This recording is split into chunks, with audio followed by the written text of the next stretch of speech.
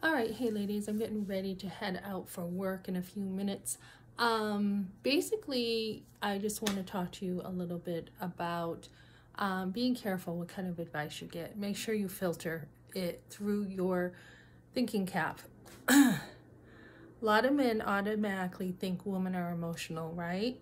And you don't have to be. You can be very logical, and you should be logical because no one's going to really take you seriously if you're not, right? So basically I was talking to a lady yesterday about my husband. You don't want to go through this stuff alone. You just don't, because you need, a lot of counsel. It says in the Bible, godly counsel and many counselors add wisdom to your life.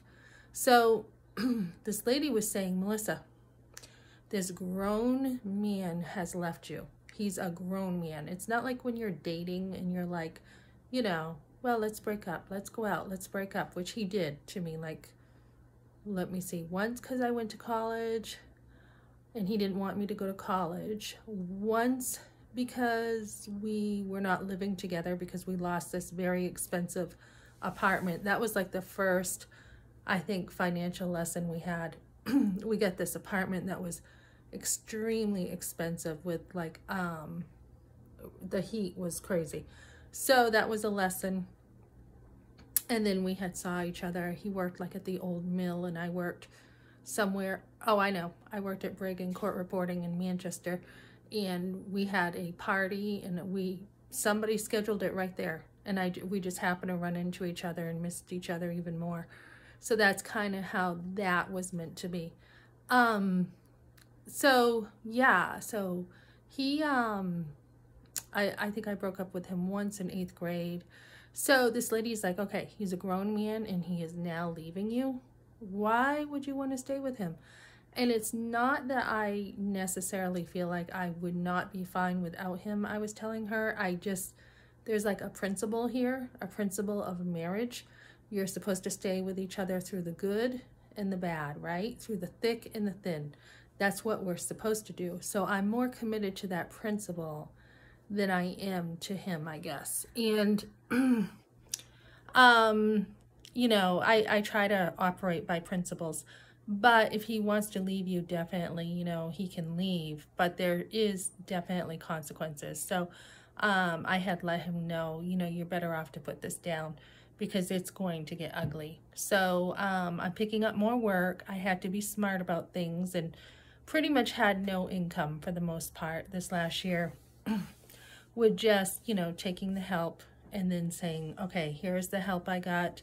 You guys can help pay part of the rent to me and I will pay the rent with the help. And then therefore I had cash and I could still be pretty productive with everything. But what you want to do is as you get on your feet, you want to make more money because the financial affidavits, you want it to look like, yeah, I can use some help. But there is a balance too where you don't want it to look like, I can't take care of myself. So I had picked up only like 2 days and then I just asked my boss to give me another day and I will probably pick up one more because that's going to be budgeted each month with the things I need to pay for now. So try to be smart about things when things are happening. And it's a tough balance between letting someone go because they do have a free will. There is that side. But on the other side, there is marriages until death do you part, right? That's what I was brought up with basically. I did leave my husband once when we were first married because he wasn't being nice to me and I thought, fine, I won't be married. We didn't really have a real marriage in the first place.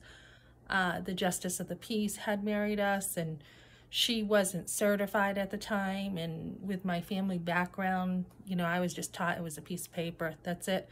But now being a Christian, I'm like, no, wait a minute, there is so much more to marriage than it's not just a piece of paper.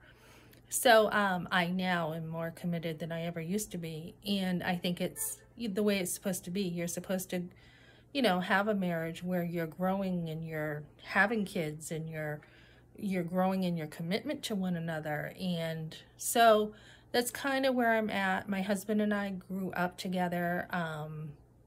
I mean, we used to play together on the playground and soccer together, basketball, cheerleading, same friends, same kind of stuff. We grew up together, very close knit. Even in high school, we were even more connected. So although we had those breakups, we had a pretty strong foundation, just kind of trying to figure it out. Like, we had no skills, we had no dating skills, we had no marriage skills, and we still stuck together, even though we weren't, like, we never took a marriage class, we never took anything. So just try to, when you're dealing with this stuff, try to, you know, something I'm doing is I'm taking like a fast, and I'm going to God with this even more than I have ever gone to God. And to, I think what's important for a woman is to stay open, and this was some good advice I got. Stay open, walk with God, and be like, okay, God, where do you want me to pick something up? Are you really asking me to do this, or is this me trying to fix everything on my own strength?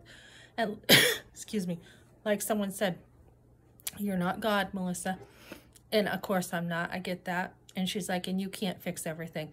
And I get that too. And that kind of hit me a little different yesterday, because I come from a background where I've had a very strong Catholic background growing up, and we were taught to do, right? Be doers of the word, not just hearers, right? So we were taught to be doers, but yet, you know, I think with my mother, she did try to fix that pregnancy that I had with that mentality of being a survivor herself. She tried to fix it. It didn't get fixed, but there is that mentality we can have as a woman. Let me just solve it. Let me just fix it. And I tend to love to problem solve, you know, especially relationships. That's kind of where it's at for me. And so sometimes you're not doing anybody any good trying to solve things. So there's just this careful balance of making sure that you take care of yourself and you're not sacrificing too much of yourself for someone. But yet the principle of marriage is work it out. I mean, figure it out. Go get counseling. I tried to get counseling with him, and he only went once with me. But do what you got to do to make it work, right? You just make it work is kind of my mentality. But at the end of the day, you cannot make somebody do something that they don't want to do. So just be very wary of, you know, staying close to God and being open to Him during times of trials. That's it, guys, for today.